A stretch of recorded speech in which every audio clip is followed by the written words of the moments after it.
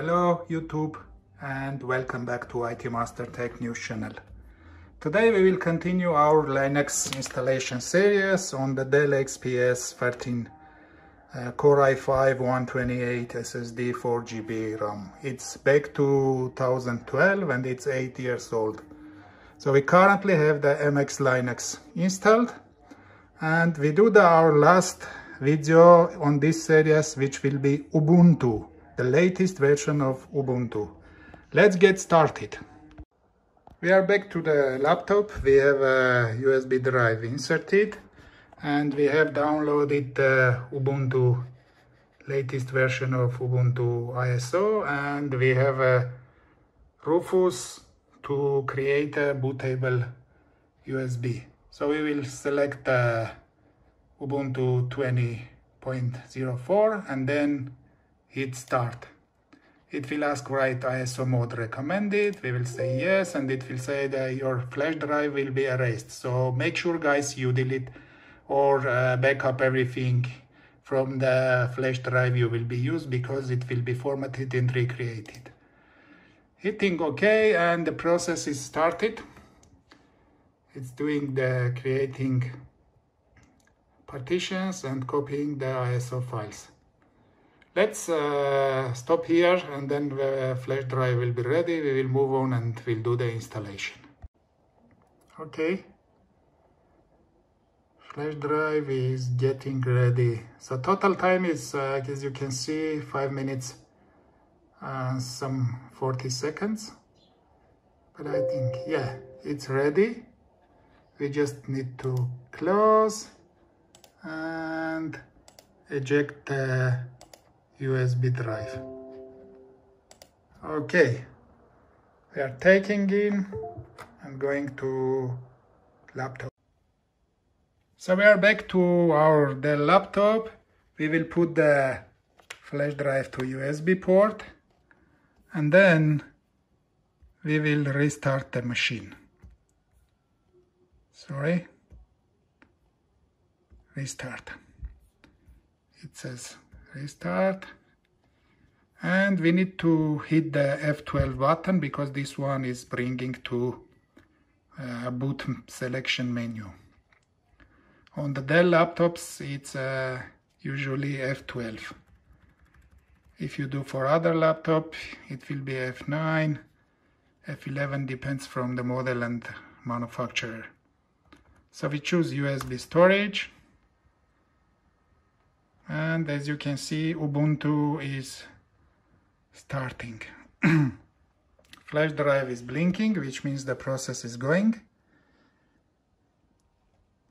Let's see how will the first installation step starts. Okay, Ubuntu logo, checking disks. Yeah, because it's possible to use Windows and Ubuntu at the same time. If you have a Windows machine and have a space on your C drive, you can use and have both operating systems in the same machine. But for me, it's just a video preview for the YouTube channel, so I don't have anything installed on this laptop, and I can format C drive wherever I want, so there is nothing to lose. But if you will try on your laptop, you just need to make sure you have all the backup files, at least, so don't lose the files after the process will go on. So the checking disk is moving. Let's stop here and then come back when it will be finished. So now we are back to the wizard. We need to select English, try Ubuntu. You can choose and not install and install Ubuntu. We need to install. So hit the install button. And English US, you can choose whatever you want. We don't need the connection now. You can hit continue without internet connection, and normal installation. Office, you can choose minimal installation, just will be lighter, web browser and basic utilities, and normal installation, web browser, utilities, office software, games, media players. We choose this one. And then Okay.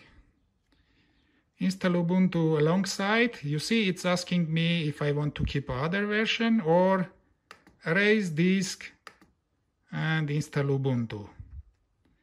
We choose this one because I don't want to keep the MS Linux version, so we need the clear installation. So it says that everything will be deleted, just a warning. We hit continue.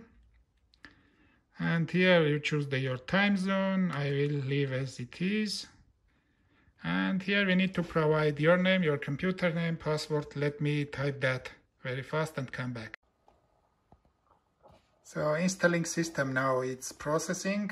File copying process is ended. As you can see, flash drive is not blinking. It means there is no action, but now it starts. So retrieving some files, and actually this part is going on the laptop SSD now, and reading some files from here, but main portion of the files are copied to the SSD. So detecting hardware, configuring hardware, and you are seeing some Windows from the Ubuntu interface. So configuring hardware, it detects your sound devices, graphic devices, so it's trying to install the drivers which are embedded on the installation package. As you can see, I am not connected to the internet, so everything is happening locally, no downloads. Flash drive is stopped blinking, and the rest of process is going on. Let's come back when it will be reached to the end. So we are now done. Installation is complete, as you can see. So it's asked for the restart now. We should hit this and then wait for the first boot up. It's now going to restart. Please remove installation media and press enter. Remove this and press enter. So we are now going to the first boot up. Again, this laptop is 8 years old. It has a Core i5 first generation CPU, 4 GB RAM and 128 GB of SSD. For this type of laptops, if Windows 10 is running slow, always there are Linux systems which run faster and everything is running smooth. As you can see how fast it's boot up. Let me type the password. Okay.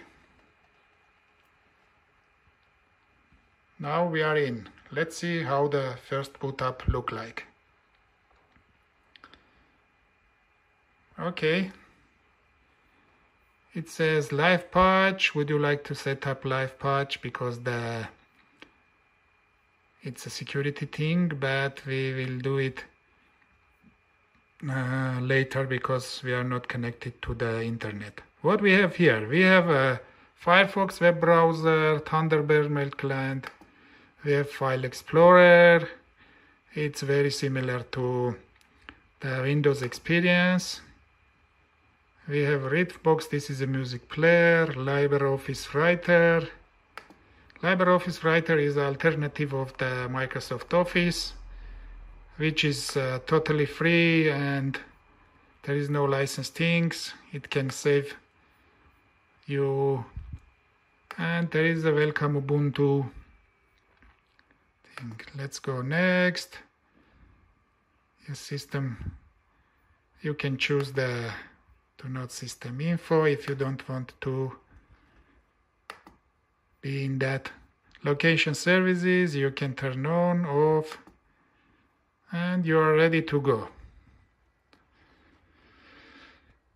So this is how the Ubuntu runs on the Dell XPS 13-inch laptop. And here is the launcher. As you can see, all calendar, all the settings, disk usage, language, translators, everything. And this is similar to the Windows Start bar. So we hit the done, and that's it. This is my user folder, and here we have the battery, notifications, brightness, volume, Wi-Fi, all the toggle settings. And here is the power off, logout, etc. This is it, guys. Hope you like the video and it will be useful for some users. Hit like and subscribe button, and thanks for watching. Stay well, stay cool. Peace, guys.